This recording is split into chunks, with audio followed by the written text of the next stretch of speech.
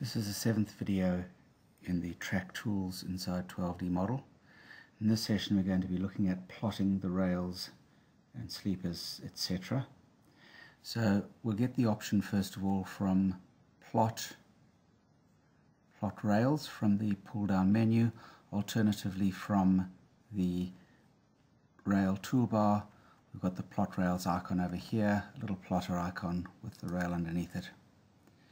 This is the panel that we have in here, so we're going to give this a function name. Now I'm just going to call this mainline plot rails.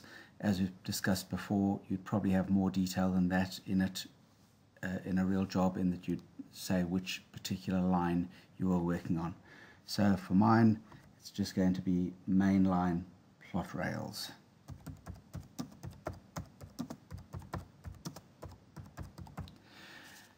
You go and pick the reference string by picking on the reference button here, select the super alignment. The interval, so we're going to put in here that we want to plot these rails at, say, 5-meter interval. When we come down to the height offset here, a couple of things could occur. As I normally design my line on the track center line with the levels for the top of low rail, I would have 0 height adjustment in here. But if you've designed on some other portion, maybe you've gone and designed on your formation rather than using the track center line top of low rail and using a hinge modifier to drop it down for the formation, then you'd obviously have to make an adjustment for the offset that you would need in there. You'll notice that when I pick the reference string, my start and end change have automatically been filled in for me. I'm going to come down here, I'm going to go and tick on the plot the rail profile. The name I'm going to put in here is going to be rails. The model that we're going to put it into, I'm just going to go up here and steal that name up here and put it down into there. Remembering you probably have more detail in reality. The color I'm going to go and choose here is to go and use the Viz Steel option, which is down here. If I decide to extrude the rail profile, which I'm going to do here, then what that's going to do is, instead of just giving me the string which is the top inner edge of the rail, which I will still get in this case anyway, when I tick that on, I can then go and choose a rail profile, and that will actually give that shape and extrude it along the line for me. So I'll end up with a string for the rail, but then I'll also have an extruded shape for the rail itself. We'll now move over onto the ballast tab, and on the ballast tab we're going to go and plot the ballast. In here I'll give it the name of ballast. That'll be the string name that's created. The sections model, I'm going to go and type cross sect and then put in my name of my line in there again. The strings model, I'm going to go str space control V again. Color for the ballast, I've got a Viz ballast color in here. There it is there. The rail to ballast height, in my case, so that is obviously the difference between the rail, the pandrel plates, sleepers, etc. So in my case that happens to be minus 0.27, so 270 mils down. I'll give the width for the ballast to be 3.375, and I'll put a side slope of 1 in minus 2 on the edge there. Now in here I'm going to have to go in and choose a formation tin so that it can form that up. Now I created one earlier. If I go to my cross-section view here, you can actually see in here that I've got a shape in there which is my formation, and the capping layer in there which is a tri-mesh. So that all exists in a formation mainline tin. The one thing you'll notice when we look later on is that the slope of 1 and 2, although it's actually calculated, it won't create a tin of that portion for me. Cross onto the sleepers tab. Now what I normally say here is that unless you are absolutely determined that you have to have the sleepers all the way along the job, I don't recommend doing the plot sleepers, because what it does is it goes through and it produces every sleeper for the whole job, and it does mean that your graphics is going to slow down incredibly, and in some cases it's just not worth the hassle of doing that.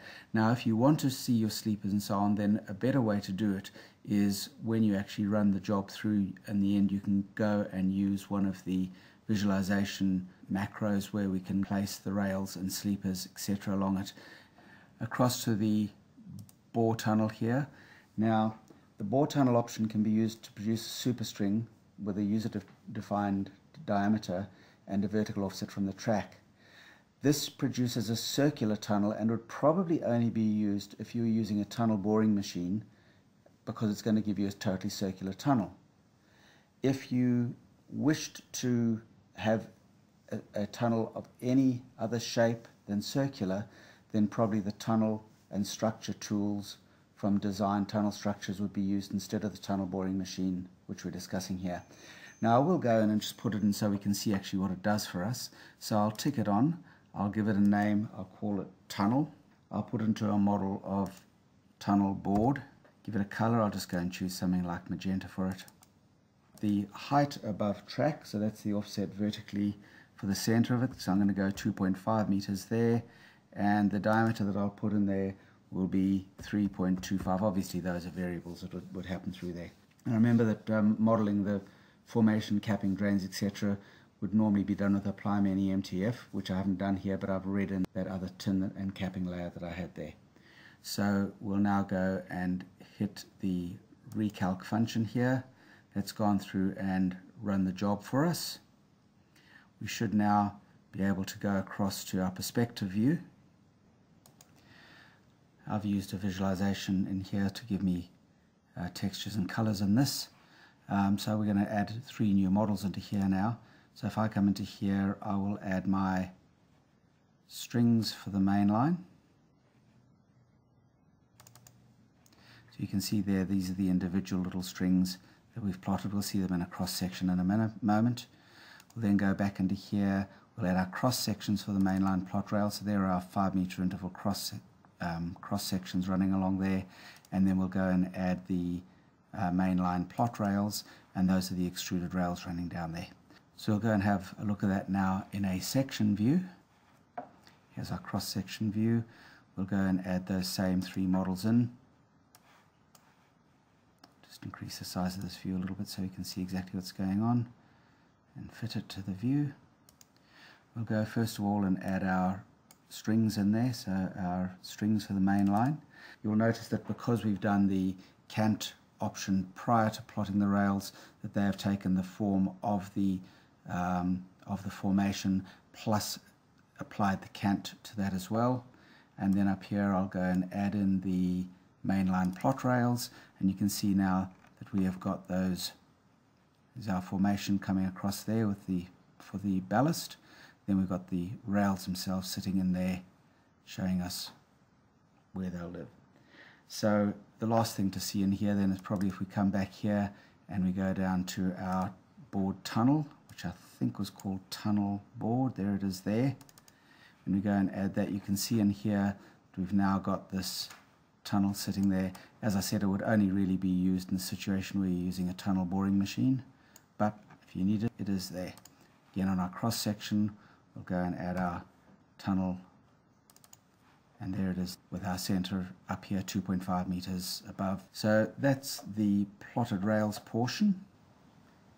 So just to finish off this session, you'll remember that we were talking earlier about creating the sleepers or not creating them, as in the normal method it would produce a very large file set that would take a long time to redraw, and I suggested that maybe using the visualization package might be the better way to go.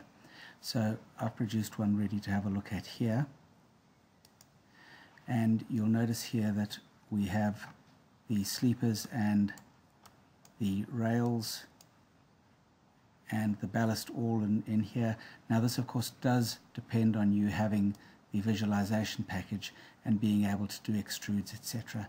The sky end here is a sky dome, and then we've got extrudes in for the ballast, but this allows me to zoom in and out as quickly or slowly as I want to, whereas if I had used the plotted rails option, then that would take a very long time each time I decided to do a zoom or a pan, or in a 3D view move around, take a long time to regenerate that view.